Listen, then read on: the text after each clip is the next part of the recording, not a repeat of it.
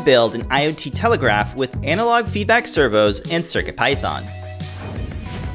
Inspired by ship engine telegraphs, this uses analog feedback servos to make a simple yet modern two-way communication system.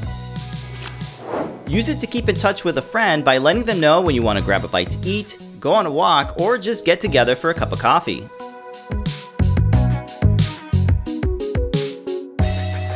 These emojis represent the activities you're interested in, and the 3D printed handle lets you select the one you'd like to do. A piece of copper tape is used to detect when it's being held and released thanks to the magic of capacitive touch. The analog feedback servo keeps track of the handle's position and sends it over Wi-Fi using Adafruit IO as the broker.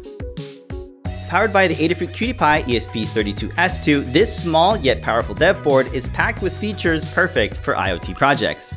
It features the ESP32 S2 Wi-Fi chip with 13 GPIO pins, capacitive touch, and native USB for running CircuitPython or Arduino. The CircuitPython code runs on 2 different dev boards and uses Adafruit IO for sending data between the two.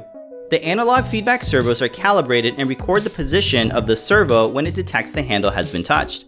When touch input is released, the position of the servo is sent to a feed. Each telegraph has one feed for publishing and a second feed for listening. To build your own, be sure to check out the guide on learn.adafruit.com. We hope this inspires you to check out CircuitPython and Adafruit IO for your next IoT project.